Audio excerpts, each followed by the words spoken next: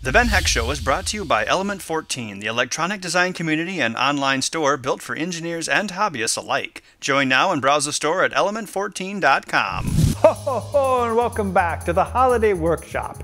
In our previous episode, we started building the Xbox One tablet. We made the screen portion and the moving flap. Today we're going to keep adding layers, putting in the Xbox One itself and the associated circuitry. Let's get started. Amazing builds, exclusive mods, cutting-edge ideas, electronics, engineering, and more. Every week on Element 14's The Ben Heck Show. In the previous episode, we made the screen portion and the velvet flap for the Xbox One Portable.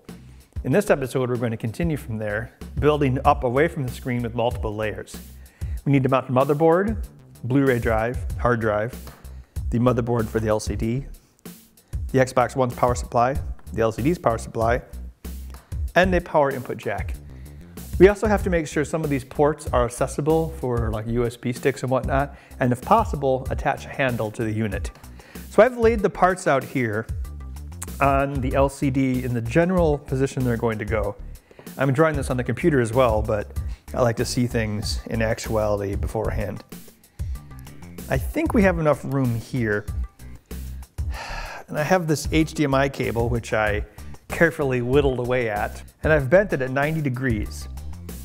One thing about HDMI cables is they tend to be kind of thick and bulky, so if it was intact, it wouldn't fit inside the case, so I had to break it down. I will seal it with hot glue to protect the wires once I know that it works. I think this is a good starting point. The first thing I'm going to do is reattach the LCD driver board, and if that works, we can go from there.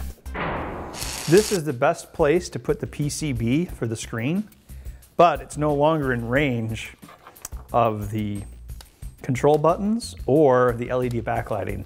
So I'm going to have to extend these wires over to the board. I'm going to use this ribbon cable, which is, I don't know, 26 gauge, I think. It's actually a little thicker than what this is, so it should be fine. It should have a perfectly decent current carrying capacity. All right, time to get started.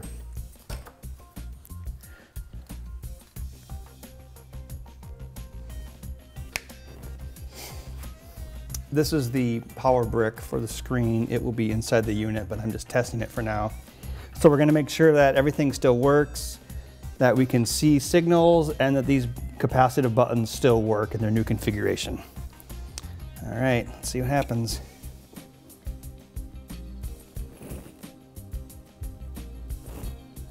Oh, you got something? I wish the display's working. Let's try to go into the menu.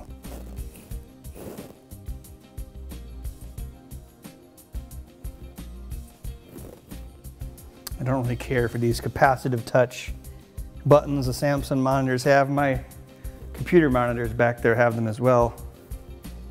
But they appear to work. So you can just touch the surface here and the monitor will turn on. It'll probably turn on automatically once there's a signal coming into it, but there isn't yet. So, all right, the monitor part of this appears to work.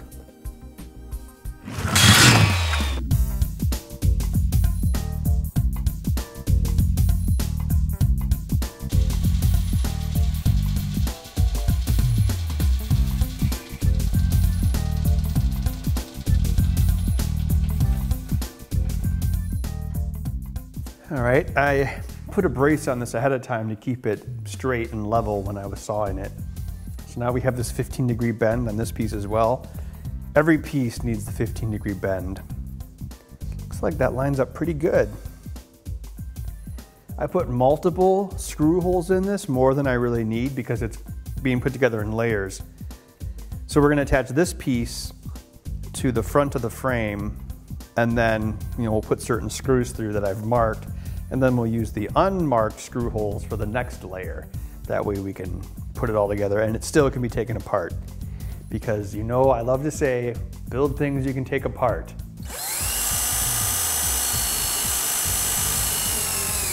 Wait, does your mom even know what Game of Thrones is? Mine, I'm sure, doesn't.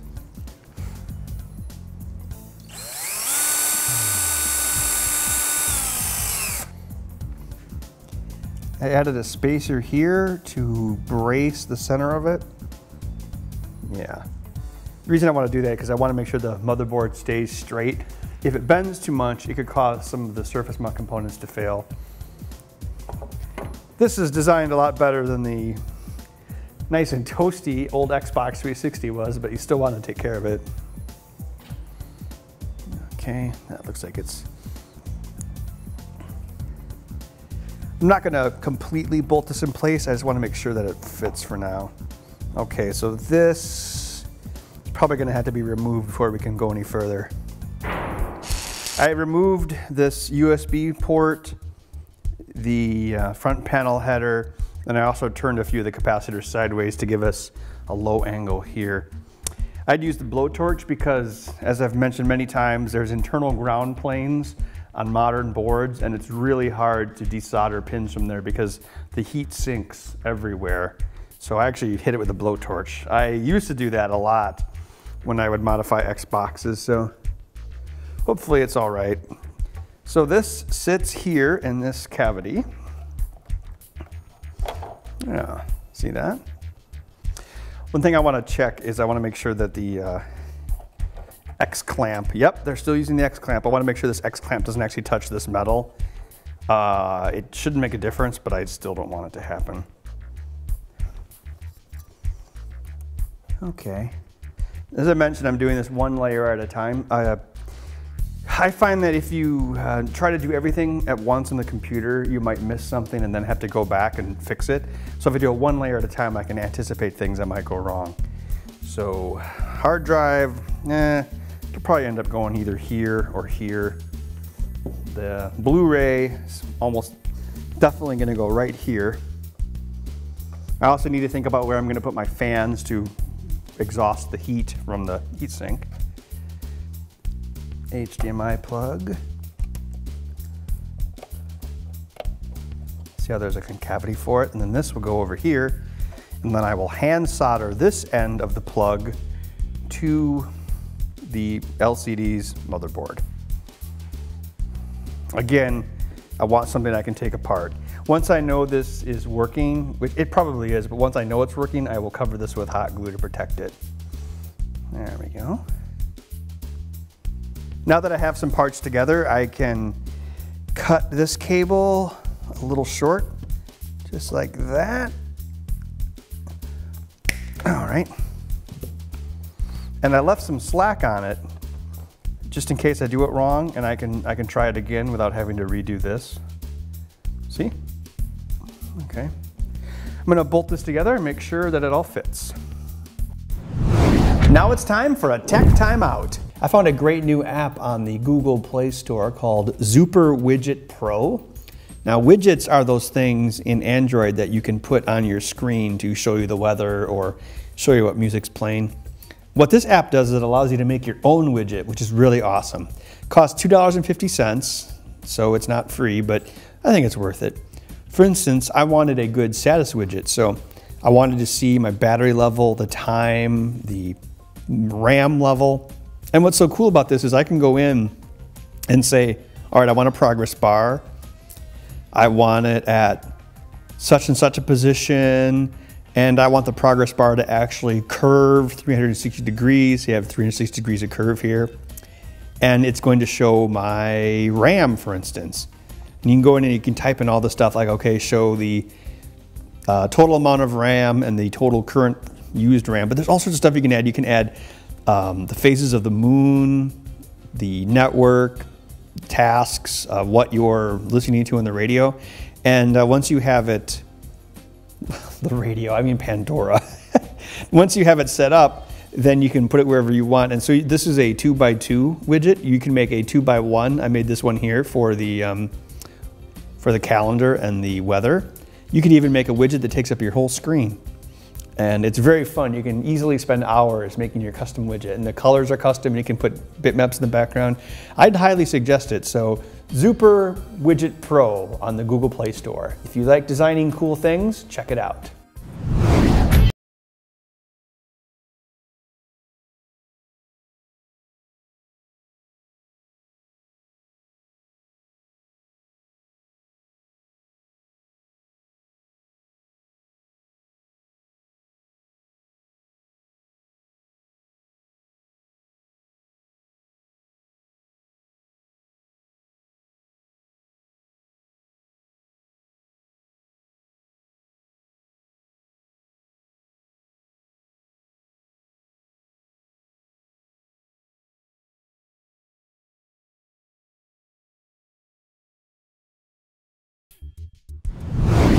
Neither of the new next-gen consoles have standard audio outputs that I could connect directly to an amplifier. So what we're having to do is use an HDMI audio extractor to get the audio signal from the HDMI, since that's all we have to work with.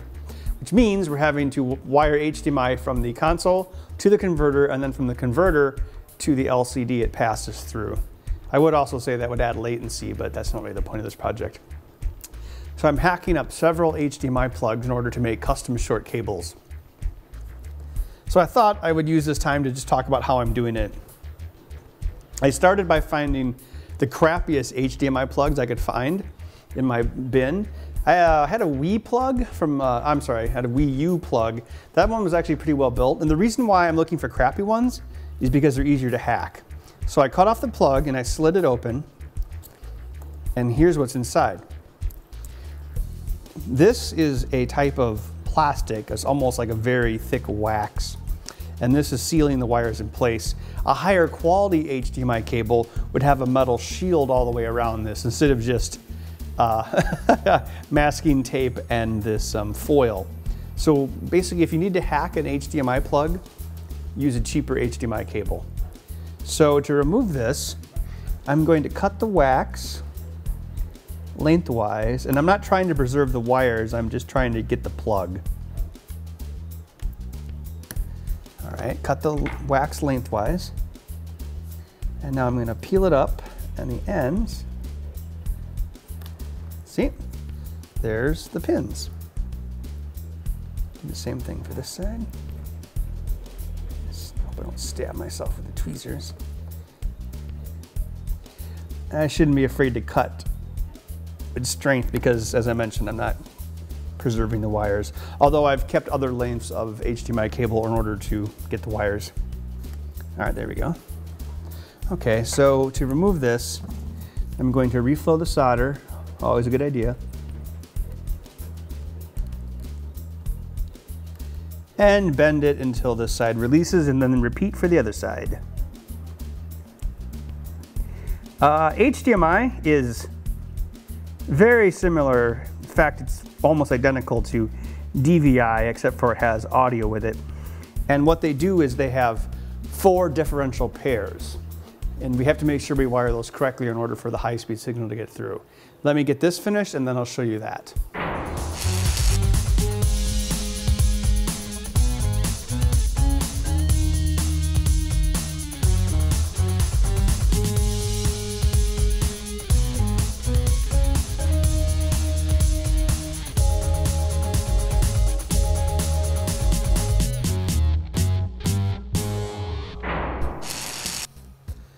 Here's the HDMI arrangement. It comes out of the Xbox One into the audio extractor, and then the analog audio comes out here. We'll power the audio extractor using a spare USB plug on the Xbox One.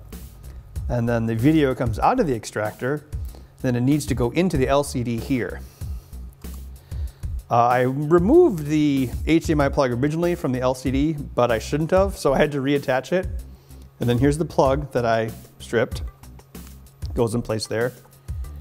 And here are the wires that we need to attach. HDMI has 4 differential pairs.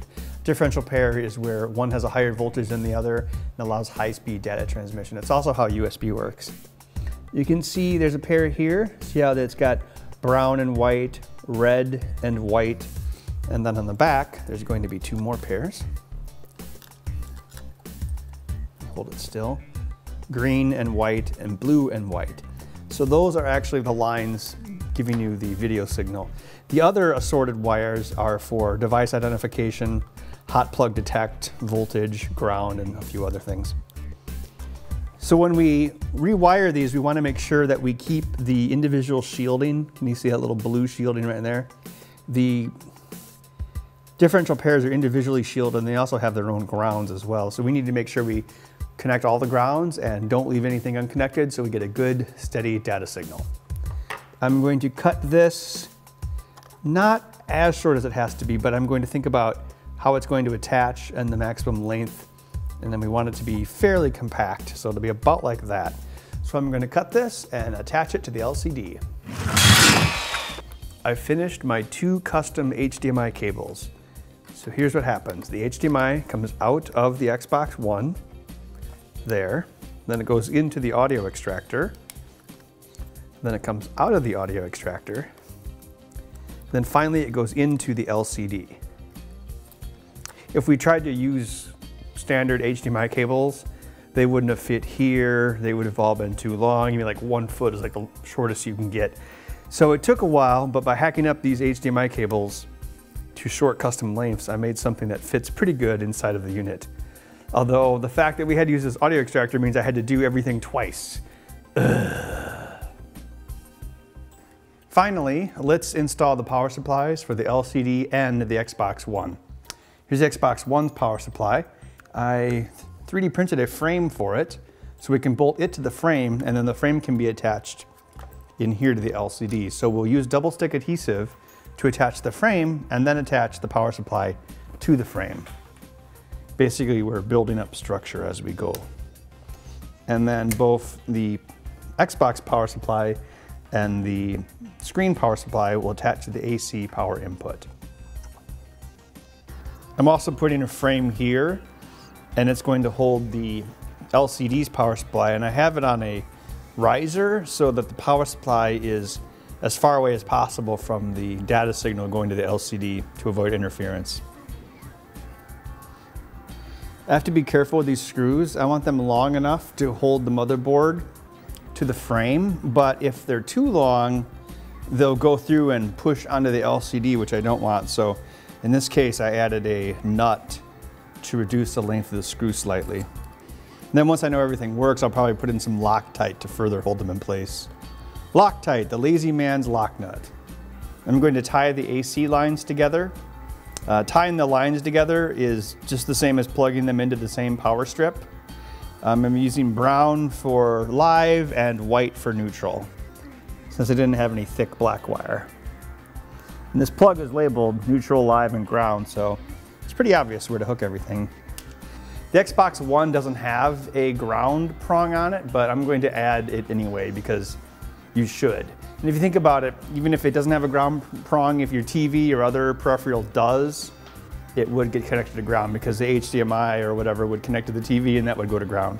So we should be all right, unless I'm making a major miscalculation, in which case I'm wrong. Here is the power for the Xbox. I am going to attach it starting this way and going up. Okay, I'm setting it up in the position that it will be in. And I'm also going to see if the Blu-ray drive will function correctly at an angle. They don't use the Blu-ray drive much. It's mostly just for installing games because when you run the game, it's just off of the hard drive. But still, it has to work. Okay, so that's the Blu-ray drive at an angle. Got the Wi-Fi. I still need to replace the fan, but that'll happen in the next part. Got the hard drive. And that should be everything. Okay, we're gonna test it one step at a time. Felix is on my quick disconnect. Okay, Felix, go ahead and plug it in. Okay, so the screen is working. So next, I'm gonna try the Xbox. The HDMI converter is getting power. All right, okay, I think it just started the Xbox. Okay, the main fan just turned on. Hey, the HDMI works. Okay, it looks like everything is working. The HDMI passed through, so all 4 of those HDMIs were wired correctly. The Xbox One isn't meant to stand on its side like the PS3 and the Xbox 360 did, so I just want to make sure the Blu-rays load sideways.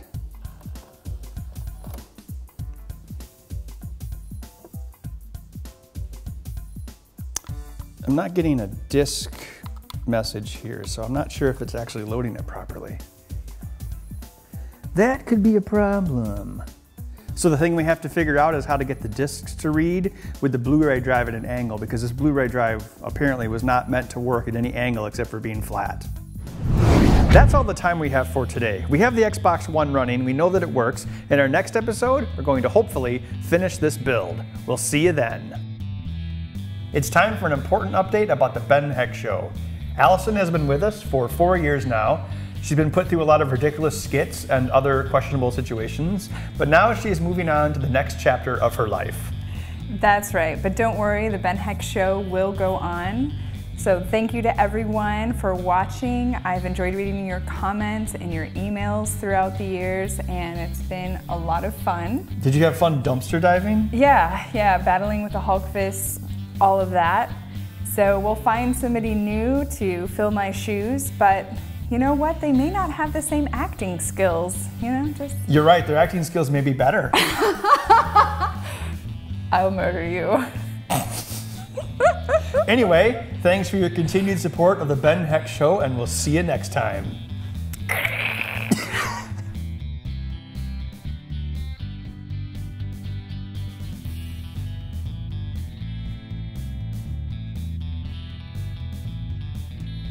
I simply released the monster within. Hey, maybe Ally McBeal's real name is Allison. I wonder who they killed on Walking Dead. As long as they don't kill Daryl. Actually, I could live without Glenn. I'm not really into Glenn anymore. Yeah, I know, terrible, right? Felix, how can we work under these conditions? Oh, I'm sure you've heard at least one of their songs. Don't you have me no lines to keep your hands to yourself. The Ben Heck Show is brought to you by Element 14, the electronic design community and online store built for engineers and hobbyists alike. Join now and browse the store at element14.com.